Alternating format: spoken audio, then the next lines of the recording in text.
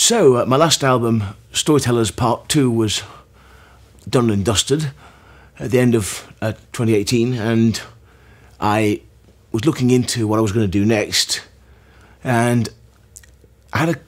few options open, and a couple of them are really kind of quite big projects that I knew were going to take me a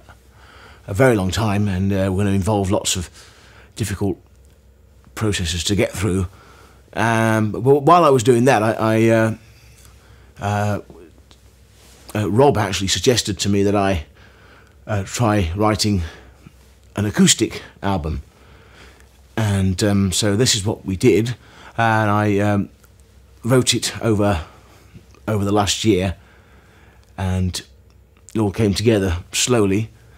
and it's turned into a really personal album. It's a lot deeper than I thought it would be. I thought, write some songs for a piano, and we're going to get the string quartet in as well and do that. And I thought, oh, that'll be nice. That'll be very sort of jolly and friendly. But it's sort of turned into more of a personal, deeper thing. And we've come here to Fieldgate Studios to record it. And I've been listening back to what we've done so far, and the strings have added their parts now, and it's pretty deep, man, as they say. But in all seriousness, it's kind of taken a different turning to what I thought it would, and it's something really different actually for me as a composer,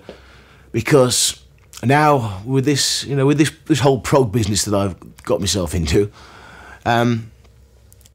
songwriting is, I think, is very important, but there's always the aspect of the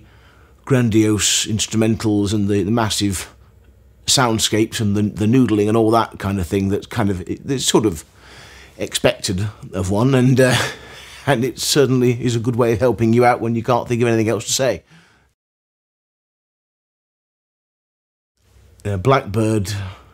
one might argue that at least one good song has been written about a blackbird already, but I wanted to write my own song, and very simple, of coming home one morning from after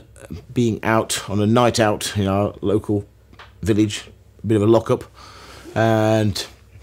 being out far too late at night, and walking home in a somewhat befuddled state, and it was about 3 in the morning, I guess. And I was on my own at this point, and I just heard this blackbird singing, and it was just really one of those,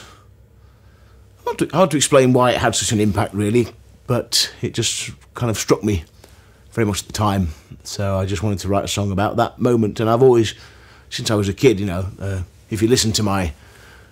other albums, you'll always hear some sort of bird song on there somewhere. It's always just been a thing I've really enjoy listening to, and I used to know quite a bit more about it when I was younger, but the blackbird particularly has always appealed to me, the song of the blackbird, so I just wanted to do my own little homage to that. But we have got some proggy moments, certainly with tracks like Quiet Night and the title track, The Whispering of the World, and even with A Town by the Sea. And it's been just amazing to hear the string players adding their parts, and just to hear it come together. So yes, something that started off perhaps as I thought it might be sort of something quite jolly and interesting, and which of course it has been, but I think it's grown into something more, which is I think I'm very, very proud of it, and we hope people are going to like it.